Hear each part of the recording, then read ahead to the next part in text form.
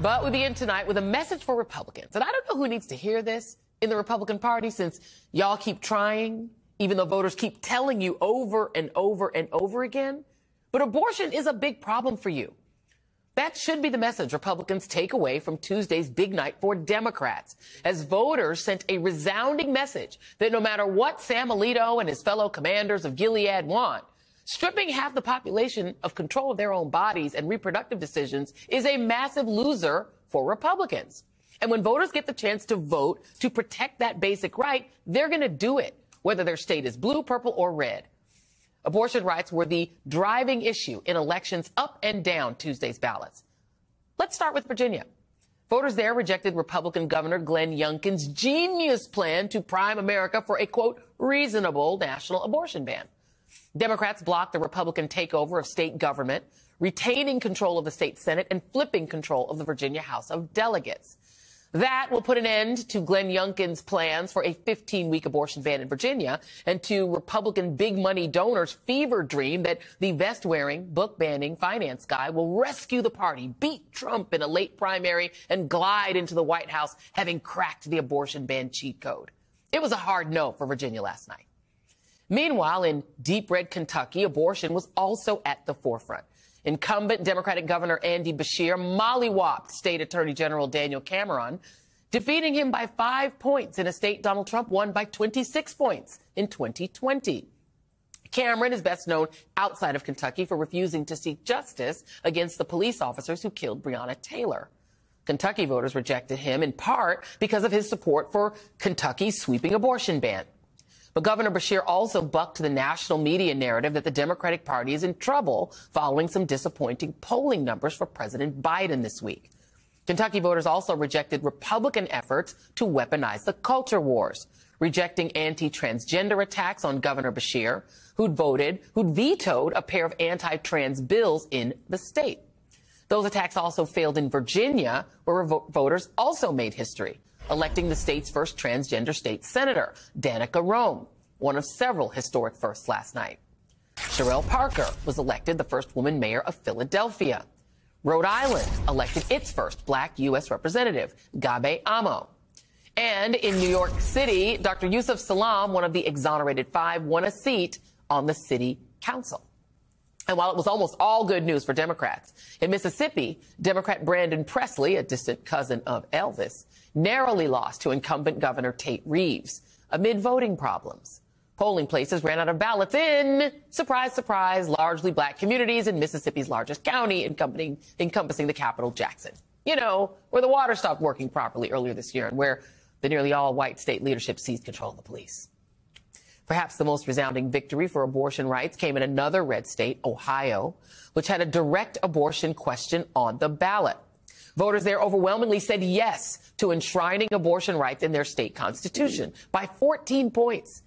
And yet, despite that raft of evidence that abortion is a losing issue for Republicans everywhere, some of them still seem to be not getting the message. Daniel Cameron was a rising star in the Republican Party until he decided to throw his lot in with Donald Trump. I mean, let's face it, Donald Trump is political and electoral poison down ballot. Democrats are trying to scare women into thinking Republicans don't want abortion legal under any circumstances. What an epic failure by Governor Youngkin. This is a huge loss. You put very sexy things like abortion and marijuana on the ballot, and a lot of young people come out and vote. It was a secret sauce for disaster in Ohio. Thank goodness that most of the states in this country don't allow you to put everything on the ballot, because pure democracies are not the way to run a country. We have a very distinguished panel to discuss all of this. Former Senator Claire McCaskill, David Plouffe, former Obama campaign manager, Charlie Sykes, editor-at-large of The Bulwark, and Jason Johnson, professor of politics and journalism at Morgan State University. Claire, I'm going to start with you. Get through some of these polls. I mean, very sexy things like abortion. Yeah. Sexy. You know, and this is from a guy who has been a radical on this subject, Santorum, forever. Yeah. And what he's basically saying is we do not agree with the majority of America, so therefore we must keep the majority of America from speaking on this topic. Yeah. Democracy is a bad thing per Santorum. With Roe being overturned, this discussion changed from a theoretical to real for women in America. Yeah. And anybody, I read this morning in the Wall Street Journal, some political genius out of Virginia, Republican consultant said, well, this won't be that big of an issue next year. I got a newsflash for you. This issue is not going away. Yeah. The women of this country and many of the men do not like their freedom being taken away, do not want the government in this very personal, delicate, difficult situation. They don't want the government there. And they're going to vote that way, and it's going to be a big winner for the Democrats next year. And the thing is, David Plouffe, it's not just a big winner among Democrats. It's a big winner in Republican states, in red states, in Ohio. Let me just read you some of these exit polls in Ohio. NBC exit polls. Ohio women 18 to 44, 74% voted to enshrine abortion in the Constitution. Ohio women over 45. It's less, but it's still 52%. No, 48. Go down to, by education. These are white voters in Ohio. I think only about 7% of the electorate was black, so white voters were the vast majority. White women college graduates, 63% yes. White women non-college graduates were the ones who were 50-50. White male college graduates, 57% yes. It's really only white men without college degrees that were in the 40s. Everyone else was in the 50s or above. Last thing I will read to you from Ohio voters. How do you feel about the Supreme Court overturning Roe v. Wade? The largest percentage in the pluralities was angry. 38%, 22% dissatisfied. David Plouffe, I don't know how much more data Republicans would need to understand that the American people in the majority do not want women's bodies controlled by the state. I don't understand what else to tell them. Do you? Well, and I just want to underscore what Claire said. I think Republicans will try and run away from this issue, but there's no running away from it. The American people believe this is one of the most important issues. They're proven they're going to vote on it. And if Trump is on the top of the ticket, Roe v. Wade was overturned largely because the Supreme Court justices that he nominated. He owns this. He's kind of the godfather of the decision that overturned Roe v. Wade. I will say this, obviously a great result for Democrats. We should celebrate that. We have a lot of history now going back to 22 that this issue drives. But like in Ohio, that was an election just on abortion. Mm-hmm. I think Democrats now, sadly, wasn't too long ago that we were competitive in Ohio, and hopefully Sherrod Brown can hold onto a seat. And I think he will. But, we lose a lot of races in that state by 10 points. So the nerd in me thinks as you look at these races, whether it's Kentucky, which was a straight up candidate race, Ohio, the Virginia legislative races, there's a whole bunch of voters there that voted the Democratic side or progressive side that currently aren't saying they're going to vote for Joe Biden or the Democratic candidates. That is a data and research gold mine, to know who they are and what you can do to close the sale. The other thing I'd say is, Democrats, and this wasn't always the case for most of my career, quite frankly, but do perform really well now in lower turnout elections. Mm-hmm. We know if Trump's top of the ticket, his turnout's coming next year. And so that's going to be the challenge is we have to not just do what we need to do with swing voters. And I think abortion can play a big role in that, but we also have to do what we need to do on turnout. And I think that's the biggest concern. We've got plenty of time to address it. But that's if things don't go like we'd like to next November, I think that's going to be the factor. And well, let me go to you on this, Jason, because that's a good point. One of the things that Democrats do have an advantage over Republicans is candidate quality. Let's just. I mean, Andy Bashir he comes from one of the, it's probably the gold ticket surname to have in the state of Kentucky. His father was governor, very popular. And the other piece of it is it proves that the things you deliver actually matter. Maintaining Obamacare, which they call Connect, which they very wisely didn't call Obamacare. And it's popular. And when his predecessor tried to get rid of it, that is how Andy Bashir beat him the first time. That's how he became governor, was beating the guy who tried to take away Kentuckians' health care. So candidate quality matters, right? But talk about that from the Bashir angle, but also in the Youngkin angle for Republicans. They saw him as their high quality candidate. But he made that election about abortion. He chose to do that. He said, if I get the majority in these two houses, I'm banning abortion.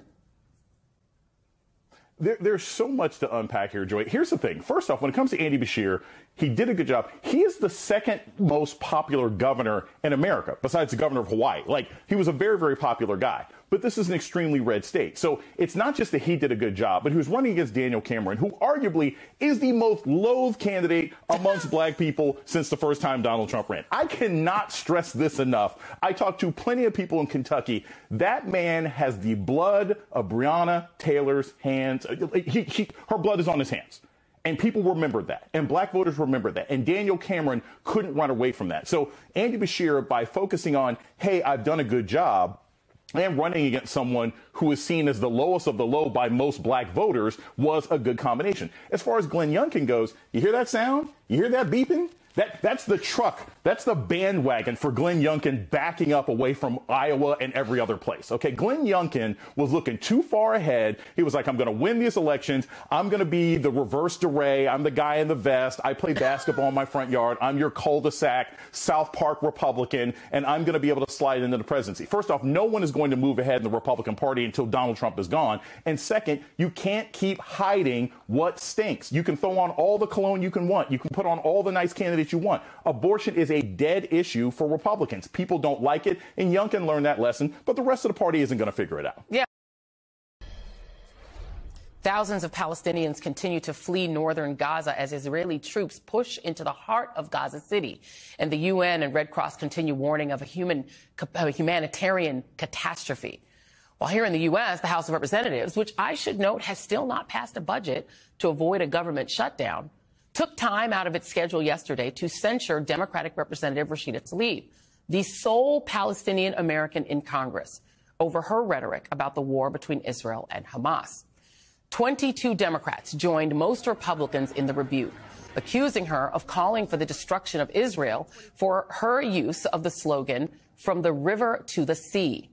The censure, however, did not come before heated debate on the House floor. Rashida Tlaib has the right to spew anti-Semitic vitriol and even call for the destruction of the Jewish state. But the House of Representatives also has the right to make it clear that her hate speech does not reflect the opinion of the chamber. What is true here is that every single one of them has not acknowledged the fact that Palestinians are dying in the tens of thousands, but will continue to say it is us who are not acknowledging humanity. You had a member of your party call my colleague a terrorist, and you didn't censor her. Palestinian people are not disposable.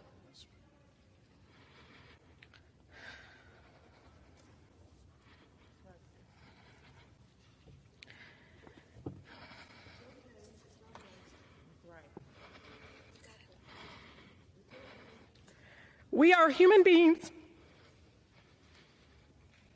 just like anyone else. The cries of the Palestinian and Israeli children sound no different to me. Why? What I don't understand is why the cries of Palestinians sound different to you all.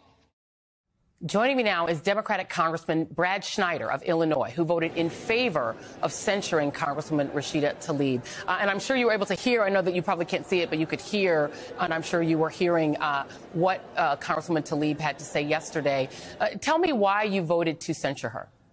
Well, thank you for having me. Sure. The issue is that the phrase "from the river to the sea" has a long history. It was initially the cry of the PLO in 1964. Mind you, the PLO in 1964 before Israel took control of Gaza or the West Bank. It is the rallying cry of Hamas, and it has a very distinct meaning. It is the meaning of the destruction of Israel and the murder of the Jews living in Israel. And so that's why it is a fraught phrase which carries heavy weight. And I think the important thing to recognize is that as elected officials, we all have a responsibility to express our feelings, express our views, and have the right to do so. But we also have a responsibility to measure our words, to reserve judgments, and to correct them when we misspeak or say things. Representative Tlaib has put up on her social media the lie about an attack on the hospital in Gaza that was not an attack by Israel, but was an errant rocket from Palestinian Islamic Jihad. I asked her to take it down. She still has not. And when she uses the term "from the river to the sea," People know what that means. They know that Hamas, when they crossed the border on October 7th, brutally murdered 1,400 people, took 240 civilians hostage back to Gaza, continues to hold those hostages today and continues to fire rockets at Israeli cities from Palestinian neighborhoods in Gaza.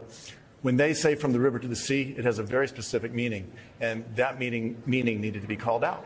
Well, let me ask you this question, because this phrase has had many meanings over the many years, and it has been used in ways that I think could be arguably negative toward Israel or wanting Israel not to exist anymore. But not everyone agrees that that's what it is. Are you aware that the Likud party, Prime Minister Benjamin Netanyahu's party, used in its original party platform, between the sea and the Jordan, there will be only Israeli sovereignty? So others have used the phrase as well. And are just as wrong. And it's you know, I'm one of the founders and co-chairs of the Abraham Accords caucus in Congress, bipartisan, bicameral. And the idea of the Abraham Accords, the normalization of relations between Israel and Arab states, is that Jews and Arabs belong to the same land. Both have legitimate claims to that land, and both need to learn how to live on that land. And the Abraham Accords recognizes Israel, but also recognizes that by embracing each other, Arabs and Jews together can not only lift up the land, but can lift up each other, the people of the region, and give all their kids the future and prosperity that they deserve. Let me read to you what Rashida Tlaib, her explanation of her use of the slogan. This is what she said. From the river to the sea is an aspirational call for freedom, human rights, and peaceful coexistence, not death, destruction, or hate. My work and advocacy is always centered in justice and dignity for all people, no matter faith or ethnicity. Did you have a conversation with your Democratic colleague before making the decision on how to vote on this? I'm not questioning her intentions, her good intentions. I believe that she wants for the Palestinians the peace that she talks about and promotes. But the fact of the matter is that Hamas uses from the river to sea as their rallying cry. People around the world have heard that, have joined that, and have called for the destruction of the state of Israel. My question to you, though, is did you talk to her? Did you have a personal one-on-one conversation with her? She hasn't talked to me in over a year.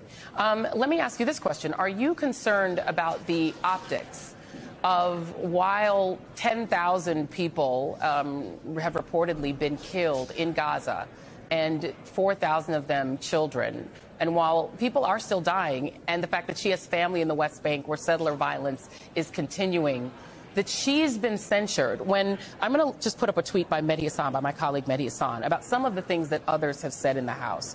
Republican Congressman Max Miller said Gaza should be turned into a parking lot. Republican Congressman Brian Mast said Palestinian civilians are like Nazis. Republican Senators Lindsey Graham and Tom Cotton said Gaza should be leveled and to bounce the rubble. None of those people have been censured. Would you call upon those people to be censured? And are you concerned about the optics of just censuring the one Palestinian American member? Look, I have a long record. I called out Paul Gosar when he threatened Alexandria Ocasio-Cortez. I called out Marjorie Taylor Greene when she made inappropriate analogies to the Holocaust. When Brian Mast on the floor last week, when we were debating various bills, made the statements or similar statements to what you just described about the Palestinians, I called him out on it. We have to see the humanity on all sides. And it's not just the optics of 10,000 people dying in Gaza. In war, the civilians are always the victims. They're caught in the middle. Hamas started this war on October 7th with a horrific, heinous attack, killing 1,400 Israelis, murdering and raping those Israelis. They took 240 prisoners hostage that they will not allow the International Red Cross to visit or provide them the medical care that they need. We need to come together and talk to each other and find a way to promote peace. But as long as Hamas controls Gaza, as long as Hamas is threatening to destroy Israel and calling for the genocide of the Jewish people, there can't be peace for Israeli or Palestinians. And what I asked you about was not obviously the 10,000 people and 4,000 children dying is not optics. I meant the optics of censuring the only Palestinian American member of the United States House of Representatives. Very briefly, we're out of time. It's not a question of who, it's a question of the words. And the statement from the river to the sea, Palestine will be free, is a call for the destruction of Israel and the genocide of the Jewish people. And I will call that anytime. And I will note that she does not agree with that, and that she has not embraced that. Okay, well, I understand that. Right, Congressman Brad Schneider. I'm so sorry, we're out of time. I wish we had more time. Thank you so much.